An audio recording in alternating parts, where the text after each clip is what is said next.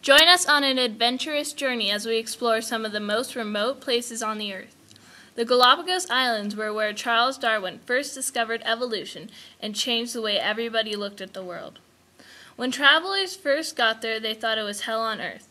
The smoke from the volcanoes and giant tortoises put doubt in their minds. But the Galápagos Islands are home to some of the rarest species in the world, such as the blue-footed booby and the marine iguana, to name a few. There are also many other unusual species. When our journey begins, we will take you to the hot desert lands, wonderful biodiversity, and the beautiful tropical waters of the amazing Galápagos Islands.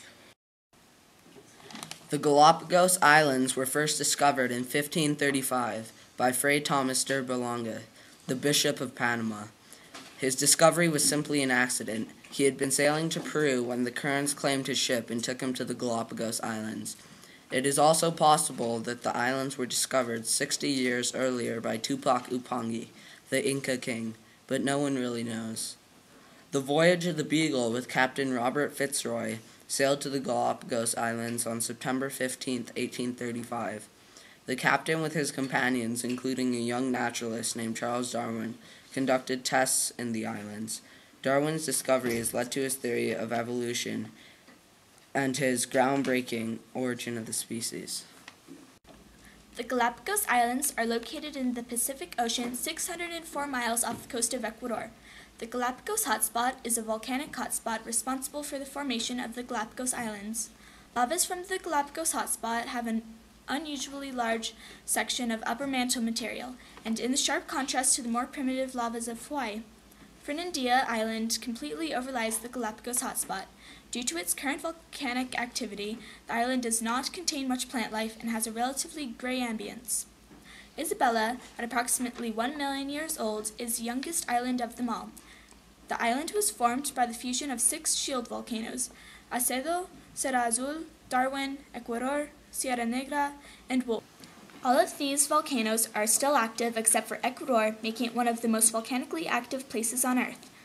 Another interesting island is Española, being the oldest island with an estimated age of over 10 million years old. However, this island is slowly dying, gradually becoming a rockier, more barren land with little plant life. And now for an interview with John, a naturalist guide from the National Park Service. What is your name? My name is John. John. And what do you do here? So I'm working as a naturalist guide. Naturalist guide. And how long have you done that for? So I've been doing for about 12 years. Do you like it? I like it. I love it. I have a lot of passion for nature. And what is it about the Galápagos Islands that attracts you? So my family were born here. I was born here. And I love these places, and I'm going to be here for the rest of my life, taking care of these fragile ecosystems. So what does it mean to take care of fragile ecosystems? Take care means like conservation, working in conservation, the biodiversity, the vulnerable biodiversity that we have in these fragile ecosystems. Very important for the whole world. And what do you think about tourism here? Well, we have, nowadays we have 160,000 visitors per year, but I think we are going to be looking for a better number, a lower number, and not impacting too much to these fragile ecosystems. Yeah. And what is the economy based on here in the Galápagos? Tourism. Primarily or yeah, exclusively? Yes. What else is there here? So fishing as well. So fishing, that is, I could say nowadays 25%. People dedicating to that job. It's only for local people. Local fishermen allowed to be catching some marine resources from the Galápagos Marine Reserve. And what is your favorite part about being here on the Galápagos Islands? You mean my island? Yes, your island. My favorite one is Española, because of the 60% of the species that exist in Galápagos. And if you were to see the future of the Galápagos Islands, are you hopeful? Yes. So the nature is very wise. That is what I could say. Very wise. So nature is renewing, every time all the parts of the island. Like we've been talking this morning about the plates, the islands. So one day the islands are gonna be going underwater, but coming new ones from the hot spot. Renewing all the time the nature. It's very wise. What concerns you the most? Concerned the most, like one day the endemic animals will disappear from here. That's why we are doing a great job, with the Darwin Center, the National Park Service, these partners in conservations, and the whole community all involved, to protect these beautiful places. Great. Well, thank you so much. Okay, you're welcome, sir. In the Galápagos Islands, the weather can go to rainy and dark to hot and dry. June to November, the temperatures can get around 20 degrees Celsius near the sea. This season is called Garua. Garua brings cold winds and rains lasting for a long period of time, along with thick fog. December and May are the warmer temperatures. The sea and air temperatures rise to 25 degrees Celsius. It's sunny and hot.